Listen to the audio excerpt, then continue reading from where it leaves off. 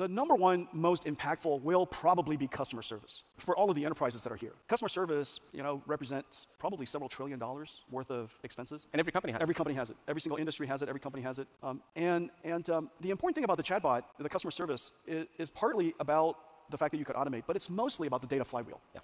You want to capture the conversation. You want to capture the engagement in your data flywheel. It's going to create more data, of course. We're probably, right now we're seeing data growing about 10x every 5 years. Wow. I would not be surprised to see data growing 100x every 5 years because of customer service. Yeah. And so we're going to connect everything into a flywheel. It's going to collect more data, capture more insight. We're going to extract better intelligence out of it, which will provide better service. Maybe it's even more predictive in the sense that, proactive in the sense that before a problem even arises, you reach out to the customer and say, this thing is about to expire, or we noticed that you're still using this version, or whatever it is, and you reach out to the customer and proactively solve a problem. Just like preemptive maintenance, we're going to have proactive customer support, which is going to create more data.